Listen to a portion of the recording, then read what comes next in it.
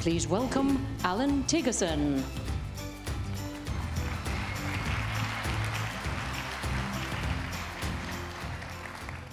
Good morning. You've heard our vision for the future, and our product team just laid out the roadmap to get us there. And that's a map to what's next, and we're very excited to build that future with you. But I'm here to talk about what works now. So you've been building the marketing organizations of tomorrow since before the pandemic. And the last few years have been a roller coaster, thinking in quarter-to-quarter or even week-to-week increments. Now, we want to help set you up to be ready for years to come. The pandemic likely broke some organizational inertia, but the challenge now is keeping that spirit of accelerated learning and agility going. This is about continuing the digital transformation process, not starting over. Now, if we learned anything from the last 2 years, it's that being ready is not a feeling, it's a choice. Because the most digitally mature marketers who were ready are reporting big gains. The leaders reported a 5 percentage point increase in market share during the pandemic versus their peers. And we see a few common themes among those leading brands. The brands that are ready created marketing agile and responsive enough to capture short-term opportunities while building long-term resilience. Like The Ordinary, the skincare line made by the abnormal beauty company Deciem. They were ready for the COVID-driven direct-to-consumer and self-care trends. But they began as a scrappy Canadian startup looking for a global audience in the crowded beauty space. They broke through by breaking down their marketing in a few simple steps. First, they set clear objectives, which for their business focused on brand awareness and customer loyalty. Then The Ordinary studied regional search trends to identify the top markets where they could turn searches into sales using Google Shopping campaigns. Then they used our automated tools, seeded with data from those pilots to scale globally. And the results have been a 5-to-1 return on their ad spend. Now, the brands that are ready also adopt a test and learn mindset. And they saw a 3x return on their digital initiatives versus those less digitally mature. Let's look at Monday.com, which is the work operating system. Their product evolution has been supported by marketing to match in terms of agility and growth. They just scaled globally. They IPO'd last year, and they used a data-driven approach to test and optimize messages on platforms like YouTube. And as a B2B player, they've adapted their messaging for different audiences. When they were first trying to connect with marketing and creative teams, they realized they could better optimize their messaging. So they pivoted, and in less than a week, they were testing new campaigns, showcasing the benefits for marketers, driving a 25% increase in qualified signups. They've incorporated an always-on testing mindset in their planning and budgets, dedicating 30% of their spending to experiments, to identify new audiences, new creative, and new bidding strategies. And finally, brands that are ready overcome organizational silos to make digital transformation a company-wide initiative. Let's look at Kia. So Kia has gone through a brand relaunch to become a more customer-centric mobile solution provider. Like many automakers, Kia used to see dealers as their customers, and they had limited interactions with the drivers who ultimately buy their cars. But they recognized that potential drivers searching online wanted an integrated experience when they walked into the showroom and hopefully drove off the lot. So they did something new. They started working with regional dealers to build standardized web templates and data policies to provide a consistent customer experience and give Kia a better picture of their end users. And as they built their first-party data strategy, Kia is focused on providing a real value exchange to their customers who love tricking out their ride in Kia's car customization tool and appreciate the ease of booking a test drive online. So in one test, Kia connected their website with the dealer's CRM, and they saw a 4x boost in conversion rates on their marketing. Now, those are just a few examples. But you don't have to take my word for it. Digital transformation is happening across every industry. But media and entertainment has perhaps been on this journey longer than most. So I'm honored to have here Sarah Harden, who is the CEO of Hello Sunshine, the media brand anchored in storytelling with a mission to change the narrative for women. With her founder, Reese Witherspoon, Hello Sunshine produces shows like Big Little Lies, The Morning Show, films like Gone Girl and Wild, but they also do unscripted series, animation, podcasts, and the popular Reese's Book Club. And they have found success across every major streaming platform, including HBO, Netflix, Apple, Hulu, and more. Please welcome Sarah Harden.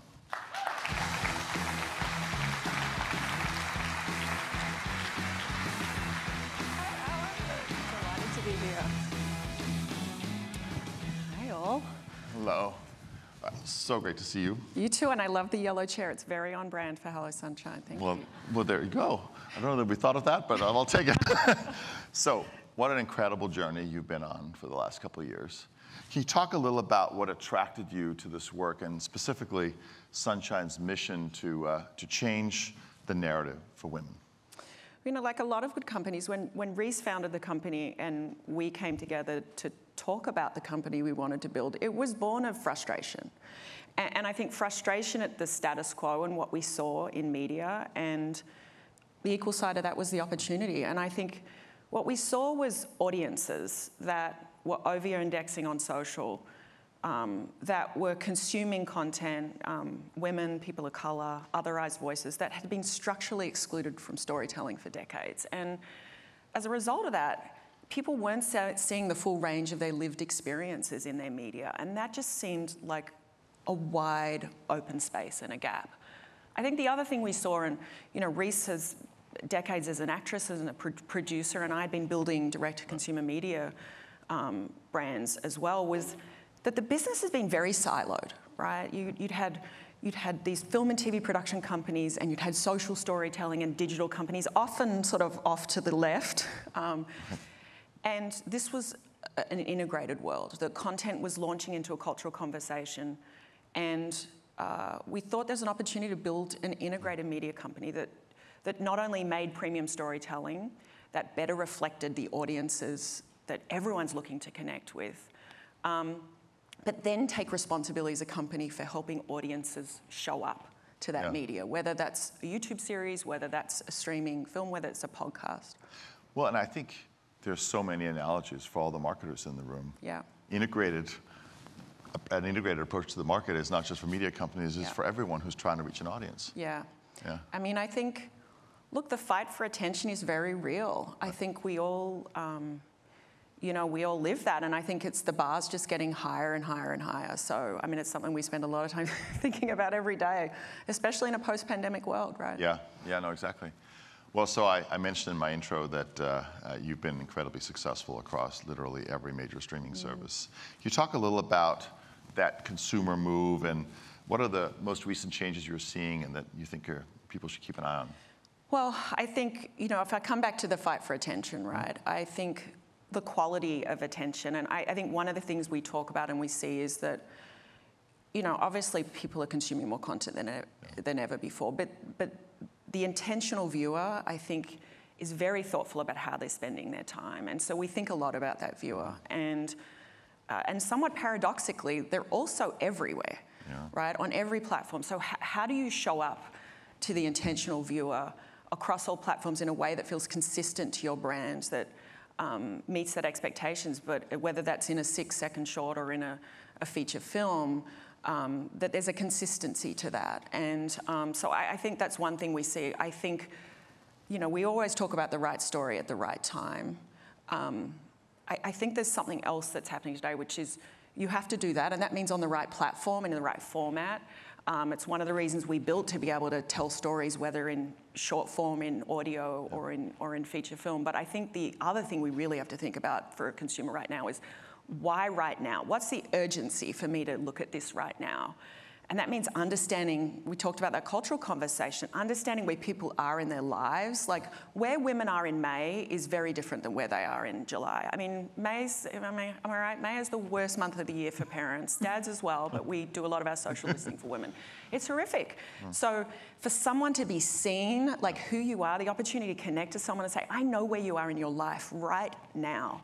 You're trying to make 27 school events, and it's a big, May is a big, month for work as well. And so I think we think a lot about the intentional viewer, the right story, the right time, the right platform, and that means we have built independently, right? Because we mean that. We try and find the right dream team, the right partners to stack the decks on how we author our content to give it the best chance of making a bid for connection with a viewer. Well, I think, again, to make an analogy, marketing, you think about how to connect your viewers across the funnel. And you have a variety of platforms, and that then gives you the opportunity and the permission, and of course the data, to find them at the right time. Look, it's true, and I think that was one of the things you see. Everything you do is launching into an existing cultural conversation, and if you're lucky and you have the intention to it, you can add to that conversation, you can start new ones, you can extend it. But if you're not in that conversation right from the start, first you're missing a big opportunity, whatever that thing that used to be old-fashioned called word of mouth. But you will also be shaped by that conversation too. And I think I think about in this fight for attention, I think the other thing is, I believe that fortune favours the distinctive and the brave. You will be rewarded for it if you get it right. And if it's authentically stacked to who you are as a brand, that's coming through very clearly, that you understand your why and what are we doing that's additive to someone's life, because that's their bar, right? I think we all see that. Totally agree, and it's not about whiz-bang effects, it's about authenticity and storytelling, and you exemplify that. Talk to us a little about your process for greenlighting a project. How do you decide what to back and launch? We built the company with a lot of intention. We have a convening mission about putting women at the center of the story and all of our narratives. And so that provides a very clear filter for us, which is helpful. We've spent a lot of time focusing on authentic authorship, and that means the stories we choose to tell, who's in our writers' rooms, who's on our crews, and that there's a driving belief that we have that intentional authorship will be seen and felt by the intentional viewer. And that really, so that's where we start. And then we try and set things up in the marketplace. And again, that is right platform, right story, right time. And so that's one of the reasons we work independently. And it's also, some stories, it was one of Reese's first things we talked about. She said, I want to be able to sit with a creator and hear a story, and whether that is best told as a podcast, a TV series, a short form series, a social campaign, a documentary, we have to have the mission control in our company to bring that to life. And so we've already thought about that then, and then it's going and finding the dream partners to put together. And we're working with brands like this too, and I think sometimes we talk about, we have 5 years of brand equity. Reese has obviously decades of brand equity. We work with partners who have decades of brand equity.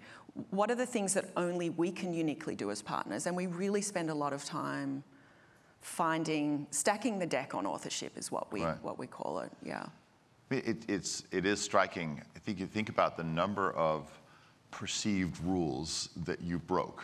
Right? At the time when you got started, everyone thought that you needed to be a vertically integrated company with a streaming service and then studios to produce content for that service. And you said, no, we're going to be an independent producer. Everyone thought you could be a single media format. No, we're going to be across all media.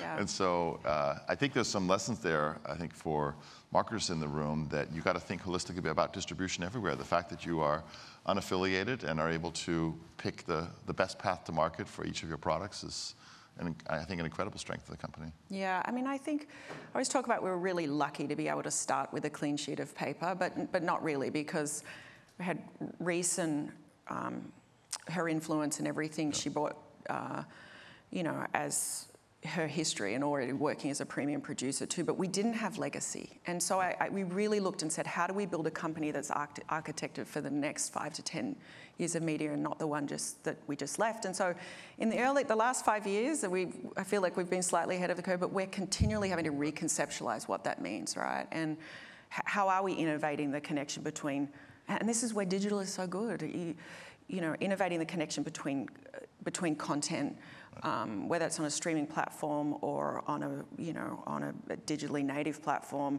or wherever that is, and connect that with community and other engagement experience, whether that's commerce or live events or asking people to take action as a result of that content.